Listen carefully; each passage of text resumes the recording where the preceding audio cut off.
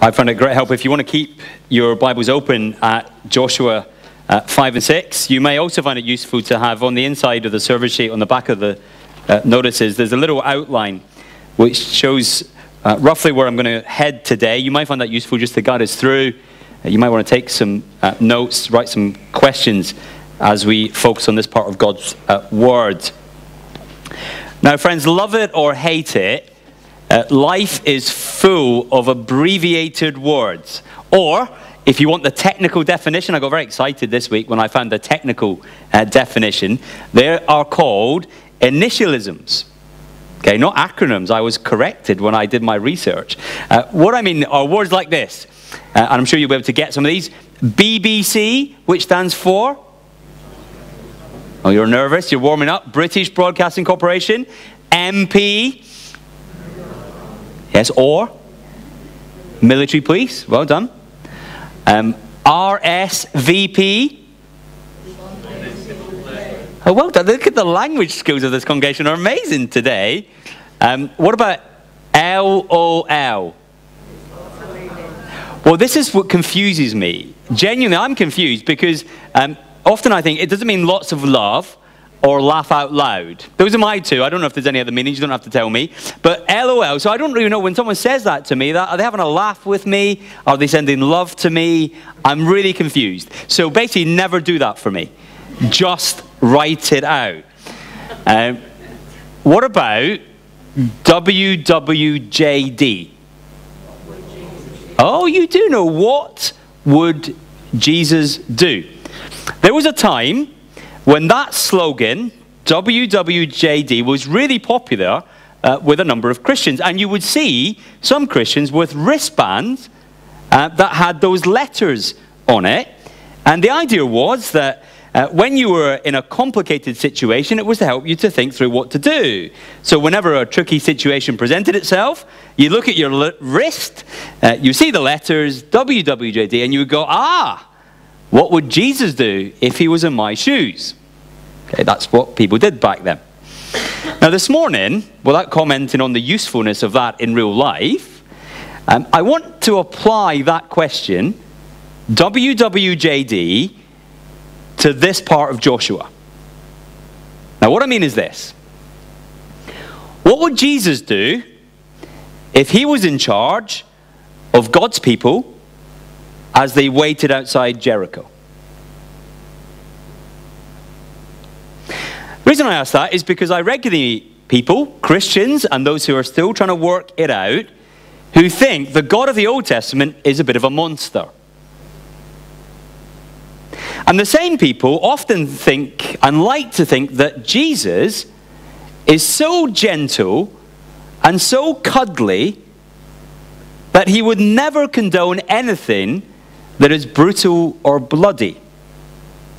And if you believe those two things about the God of the Old Testament and that about Jesus, then you probably think that Jesus would have handled this whole Jericho situation very differently from what we read about in Joshua chapter 6. Perhaps he would have opened up the diplomatic channels. Perhaps he would have sent people in 2 by 2 to have a conversation with the people of Jericho. Maybe he would have sent in the peace envoy. But can you imagine Jesus ordering his people to completely obliterate a city? WWJD. Well, the good news this morning is we don't actually have to guess what Jesus would have done in Jericho. Because what we are presented with in these chapters of the book of Joshua is exactly what Jesus commanded and what Jesus authorized. Now, in order for us to see that, I want to show you two things this morning. First of all, I want to show you Jesus the warrior in chapter 5, verses 13 to 15. And then I want to show you the battle that Jesus commanded. So first of all, let's meet Jesus the warrior. Now, the whole point of this little section in chapter 5, verses 13 to 15, is to teach Joshua and us who the ultimate commander of God's people is. See, at this point in the story, you could be tempted to think that the commander of God's people was Joshua. And there is some truth in that, but it would be a big mistake to conclude that Joshua was the ultimate commander of God's people. Let me show you. Look at verse 13. When Joshua was near Jericho, he looked up and saw a man standing in front of him with a drawn sword in his hand. Joshua went up to him and asked, "Are you for us or for our enemies?" "Neither," he replied, "but as commander of the army of the Lord, I have now come." Then Joshua fell face down to the ground in reverence and asked him, "What message does my Lord have for his servant?" The commander of the Lord's army replied, and that's not Joshua saying this, "Take off your sandals, for the place where you're standing is holy." It's not hard to work out why Joshua asked his question in verse 13. Remember, he was in charge of God's people, and he had just met a stranger dressed for battle on the edge of the town that God's people had under siege. So it's easy to work out why he asked the question, "Are you for us or for our enemies?" Basically, Joshua says to the stranger, "Whose side are you on? Are you with me or my enemies? Are you a friend or a foe?" And the stranger's answer is really strange. Because he says to Joshua, who is tempted to think of himself as the commander of the Lord's army, that, "No, Joshua, you're not the commander of the Lord's army. I am the commander of the Lord's army." And the big question is not really, whose side am I on? The big question is much more, are you on my side? So who is Joshua talking to? Well, there is a big clue that Joshua is talking to someone who is not just special, but he's talking to someone who is utterly and completely divine. Listen again to verse 15 and see if you remember anything from the Bible story that is triggered at this point. The commander of the Lord's army says, "Take off your sandals, for the place where you are standing is holy." Have you heard that before? Somewhere in the Bible, maybe? That phrase said to someone else, sandals, holy ground. We're supposed to make the connection between what happened to Moses and what happened to Joshua. Remember at the bottom of Mount Sinai in Exodus chapter 3, that the bush that burned and didn't burn up? Moses meets God. He actually meets the angel of the Lord, the messenger of the Lord, who says to him, "Take off your sandals.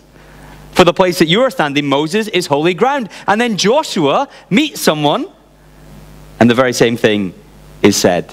The stranger is not just special. The stranger is saying by these words that I am God. I am divine. That is who is standing before Joshua. Now, who is that? Well, it must be either the Father, the Son, or the Holy Spirit. It's got to be one of the three, one of the Godhead. So which one? Well, I think it's safe to conclude that the person meeting Joshua is the eternal Son of God, who one day will be born and who will be called Jesus. Now, why do I think that? In the Bible, it is the Son of God who is described again and again as the one sent by the Father. Now, that's his role. The Father sends the Son. And that doesn't just start in the New Testament. It's not that Jesus is kicking his heels around until, he's born and goes, "Oh, I've got something to do." That's always his role. The Father sends the Son. Notice too, the stranger looks a bit like a human, doesn't he? Well, there is one of the members of the Godhead, one of the members of the Trinity, who one day would be born as a human being. So here you have in the Old Testament, this is not the only place. Technically, if you like technical words, they're called theophanies, appearances of God. When God himself appears in the form of a human, it all anticipates the birth of Jesus, the incarnation, when the Son of God would take on human flesh.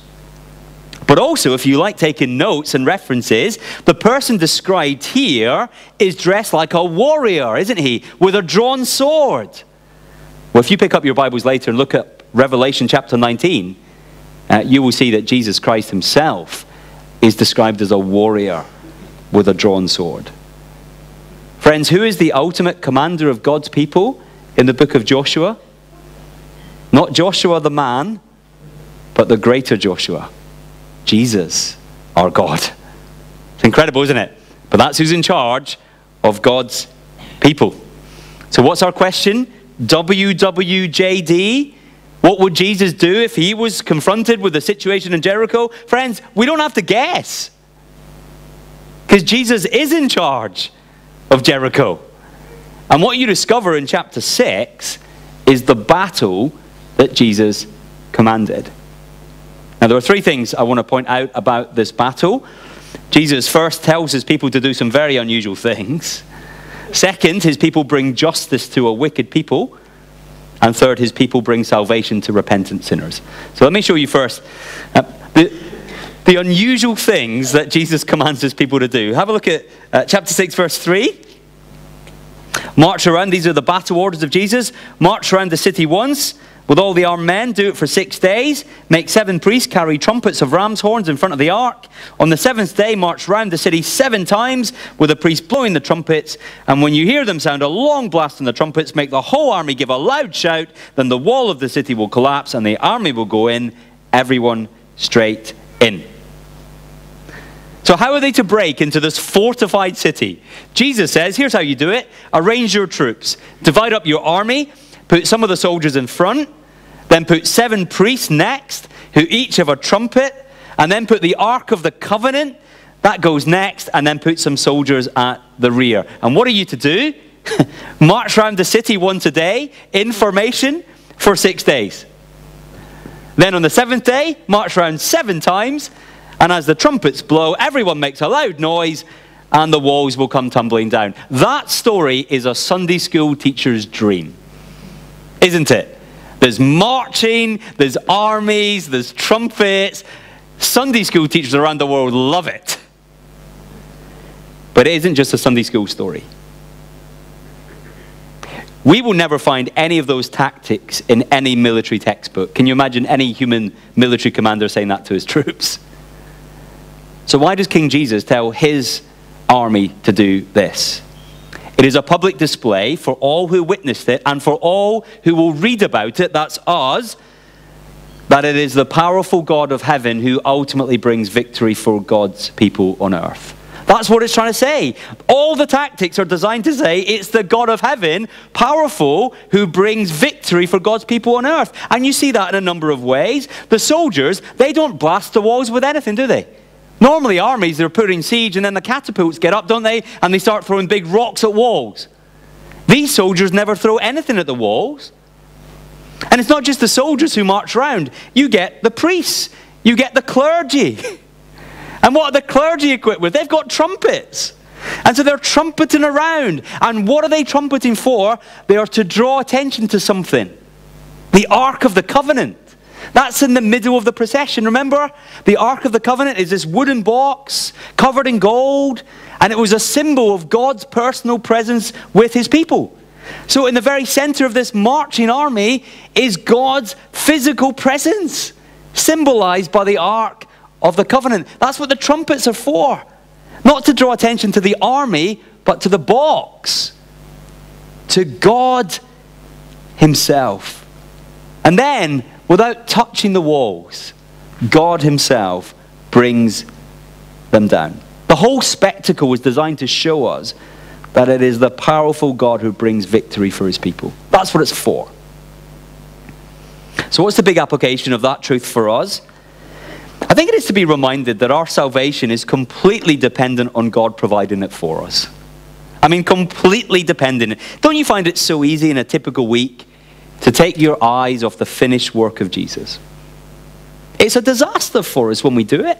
When you take your eyes off the finished work of Jesus, it can bring great discouragement, because then you're confronted with your own sin. And you start thinking to yourself, will I be any good? Will I make it? And then you start covering up stuff. Don't take your eyes off the finished work of Jesus. Sometimes it brings pride. You take your eyes off the finished work of Jesus and you think you're having a good week spiritually. You start walking around thinking, oh, I'm doing all right at this. But usually it just brings uncertainty. And so this morning I want to press this home so that we will be reminded that it is the mighty God of heaven who has brought us victory by his mighty strength. And you might think to yourself, look at the finished work of Jesus. It's a cross. Jesus, the man, dies on a cross. It doesn't look very strong, does it? But remember that although the cross may look weak, it took the strength of Jesus' love to keep him on the cross. Keep your eyes fixed on Jesus. There is a secondary application, not the primary one, the secondary one. I just want to throw this out to you. This may be useful for you. Maybe the Spirit will push this on your heart this morning. Is to remember that the mighty power of God in our life means that no circumstance is outside God's control. There are many times in a typical week when the circumstances of your life and my life will threaten to overwhelm us. Now, we have no promise at all in the Bible that God will act in the way we want when we ask him to. There's no promise for that. We're told to pray, but God's in heaven and it's up to him to decide how he will act. But here is the Bible promise. The Bible promises that there is nothing hindering God from acting in the way he chooses. And he acts in the way he chooses because he loves us. So we pray, but don't think there's anything that is stopping God in your life from achieving his purposes for you. If God can knock down the walls without anybody touching them, he'll get you through. He'll get you through in the way he decides. So that's the first one. Jesus tells his people to do some very unusual things. What else? His people bring justice to a wicked people. Now, the verses 6 to 21 describe how Joshua and God's people put the orders of Jesus into practice. Now, the end result is described in verses 20 and 21. So have a listen to this. When the trumpet sounded, the army shouted, and at the sound of the trumpet, when the men gave a loud shout, the wall collapsed, so everyone charged straight in, and they took the city. They devoted the city to the Lord and destroyed it with a sword, every living thing in it, men and women, young and old, cattle, sheep, and donkeys. So how are we to handle these verses? How are we to make sense of them in our heads and in our hearts? Remember, this is all part of God's word, so what we are not allowed to do is to get our scissors out and to cut out bits of the Bible we don't like. You'll be tempted. Don't do it. They're in God's word. How are we to handle them? Let me say three things. This is not the first time God has mentioned this judgment. The first time was about 400 years before this happened, when God was speaking to Abraham. And God said this in Genesis chapter 15, in the fourth generation of your descendants, they will come back here, that is to this promised land, for the sin of the Amorites has not reached its full measure. That is, God is going to be patient with the people who live in the promised land, even though they are wicked, and even though they deserve his judgment, God is patient with them for 400 years before he brings his judgment. So let me ask you this question. How long is your fuse? How long does it take you to explode with anger when people offend you or hurt those you love? How long is your fuse? 10 seconds? Less than that. 10 minutes? 10 hours? 10 days? God has been patient 400 years with his people. And even at this point, he doesn't just burst out with uncontrollable anger. That's not what you are reading. You're not reading about a divine temper tantrum. It is a controlled, deserved, and necessary justice. It reminds me of what we read in 2 Peter chapter 3, verse 9. And the Lord is not slow in keeping his promise, as some understand slowness. Instead, he is patient with you, not wanting anyone to perish, but to come to repentance. Isn't that lovely? God is patient with us. Justice will be done according to the Bible. That is right. Your heart, my heart cries out for justice. There is a coming day of justice, but now, because of God's mercy, is the time of salvation. God is patient with people. The people of Scarborough, the people of the world, with us. And this is the time of salvation. So as a result, friends, be amazed. So this is what we're trying to do. We're trying to turn away our natural instinct that is to be grumpy with God and to think God is harsh, to be amazed at God's patience with us. So be amazed at how God was patient with you if you were a Christian today, just be amazed at how patient God was with you before you got converted, before you were saved. Just be amazed at that. Be amazed at how patient God is with you now, if you're a Christian, as you get transformed into the image of the Lord Jesus Christ. We're not perfect, are we? How patient God is with us. And see the opportunities.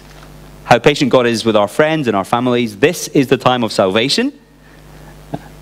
Are you someone who is always looking to share something of Jesus, intentionally thinking, could this be the time? Could I do this?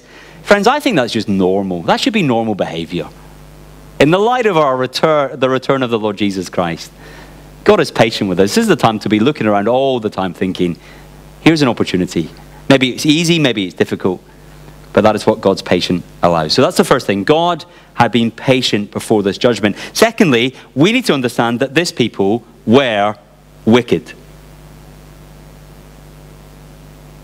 One of the reasons for the total destruction was to stop God's people from being contaminated with their practices. They were wicked. They burned their children in fire.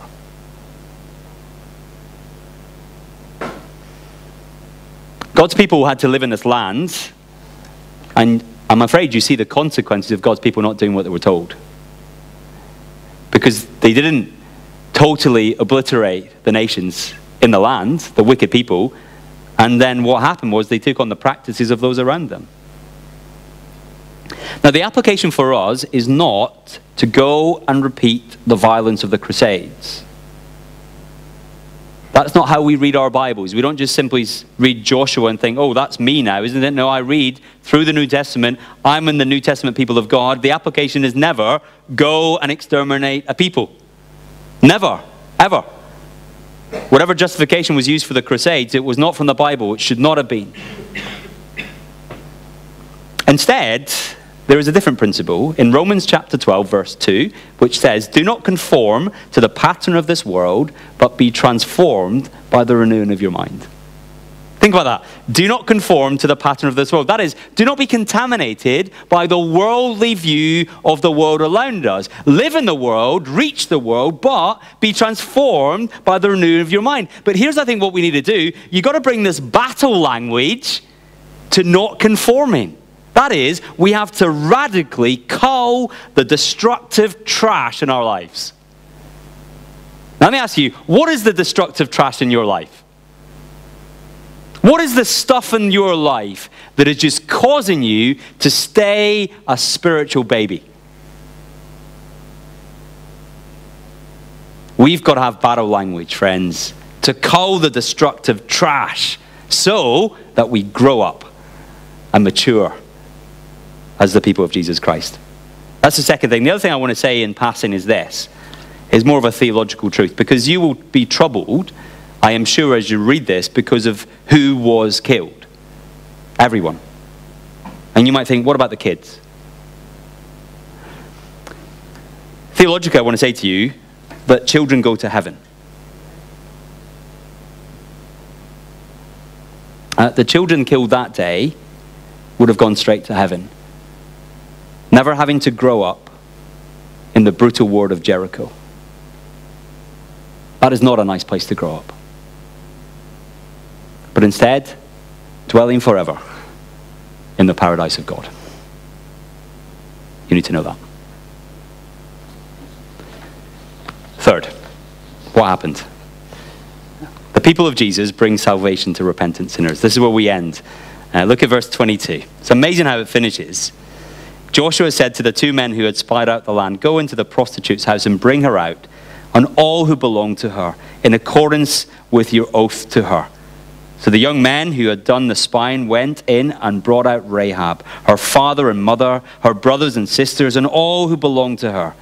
They brought out her entire family and put them in the place outside the camp of Israel. What a lovely story. We've already met Rahab the prostitute. We've already pondered how her inclusion is a great encouragement for us all. The mercy of God extending to everyone who has faith. It's wonderful, but here's the new point. Just as we finish there, I want to press this home. We've done some stuff before. Here's the new angle on it. What you're hearing now is God's promise of salvation fulfilled. He'd already said, you trust me, you're going to be safe. But now this is God fulfilling his promise. It is a wonderful reminder that the God who makes a salvation promise keeps a salvation promise. What are some of the salvation promises in the Bible? Here's a few. John chapter 3 verse 16, for God so loved the world that he gave his one and only Son, that whoever believes in him shall not perish but have eternal life. What a promise that is of salvation. Do you believe it? Can we believe that God will keep that salvation promise? That whoever puts their faith in the Lord Jesus Christ will be saved? You bet you. Philippians chapter 1 verse 6, where Paul says, I am confident of this, that the God who began a good work in you will carry it on to completion until the day of Christ Jesus. Can you believe that? The God who starts a salvation work in your life will make sure he finishes it? Yeah, you can. 1 Corinthians chapter 15 verse 2, by this gospel you are saved, if you hold firmly to the word I preach to you. So if all the way through your life, in your weakness, you trust in the Lord Jesus Christ, can you be guaranteed that Christ will get you home? You bet you. Rahab here is a wonderful reminder that the God who makes a salvation promise keeps a salvation promise. So we started with a question, WWJD. I'm afraid the old Sunday school song got it wrong. It wasn't Joshua who fought the battle of Jericho. It was Jesus who fought the battle of Jericho. Let's pray.